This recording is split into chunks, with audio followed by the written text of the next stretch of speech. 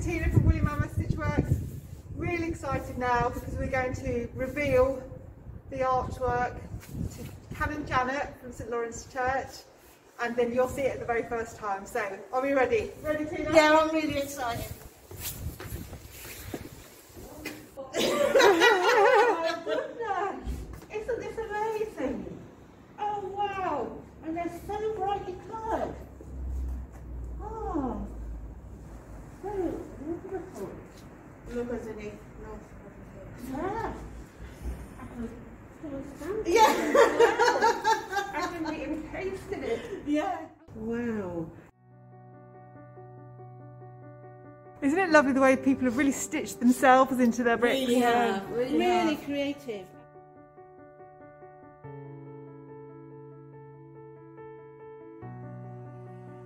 It's been quite emotional actually, stitching a few of them together, because there's some really heartfelt messages on quite a lot of the different canvases.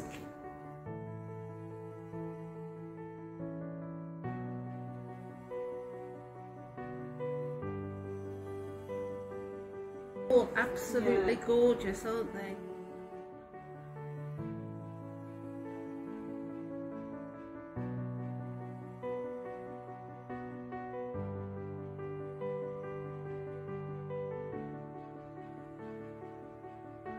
And given that everybody had to design their own. Yeah, yeah, it's fabulous.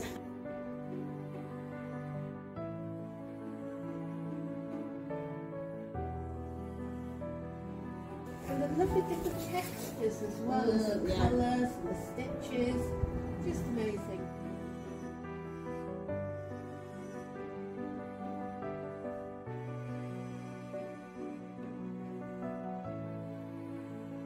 People seem to be really proud of Northfield, don't they, and the area around it.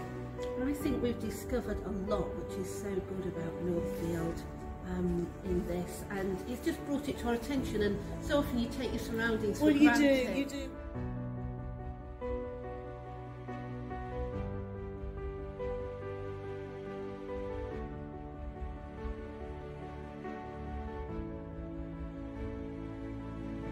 People can have a look at the online magazine. Yeah. They'll be able to look at the brick and then find out what the inspiration was behind That's it, as well as the amazing. name of the stitcher if they provided That's it. amazing.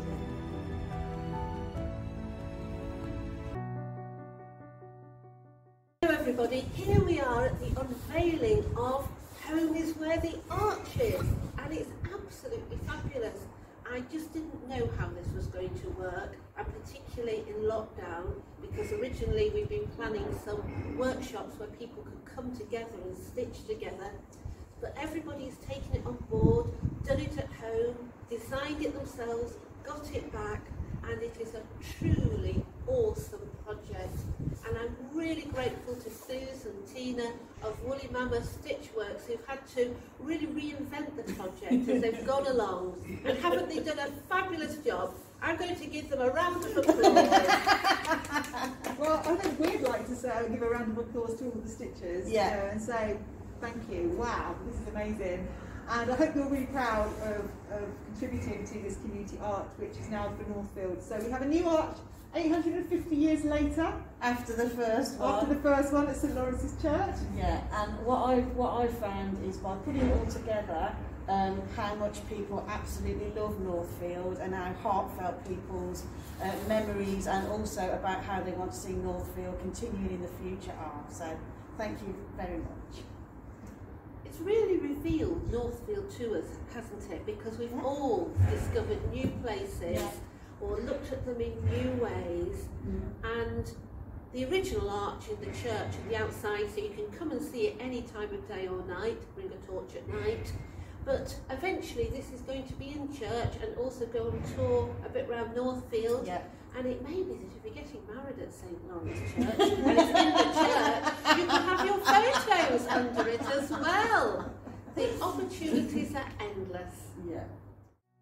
Our virtual celebration event today wouldn't be complete without a look through the magazine that we created as part of the project. As you will see, all 190 tapestry bricks have been photographed and feature in this booklet.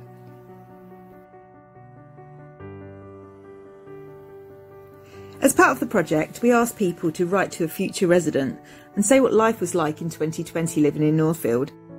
What a fantastic community archive for future residents to look back on.